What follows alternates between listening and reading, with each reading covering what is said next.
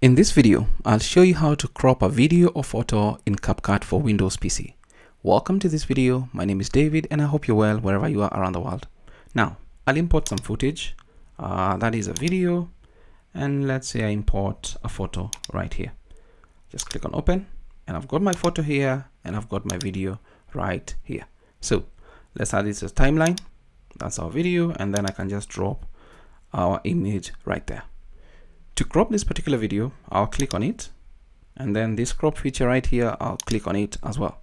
Once I do that, the crop dialog box is going to pop up, and you can see a couple of options. You can either do some rotation right inside here to the left, -180 or 180.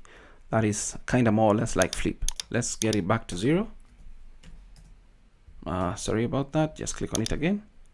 We want it at the center at 0 degrees. We also have the option to set the crop ratio.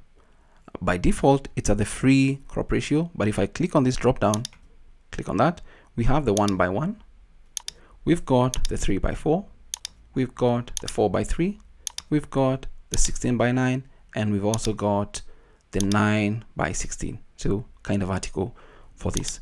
Let's go back to the free so I can show you how you can use the free version. And for the free mode in crop ratio, you can just move the sliders to where you want them to be. Just move it there. Let's say you want it there, and then click on confirm.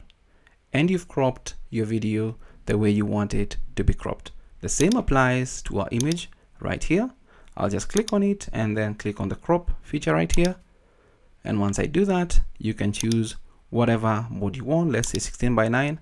And you just want probably to focus on that particular mountain and this tree line right here. Click on confirm, and that is what we get. A really cool handy feature in CapCut for Windows PC. I hope that this video is of value to you. Thank you so much for watching.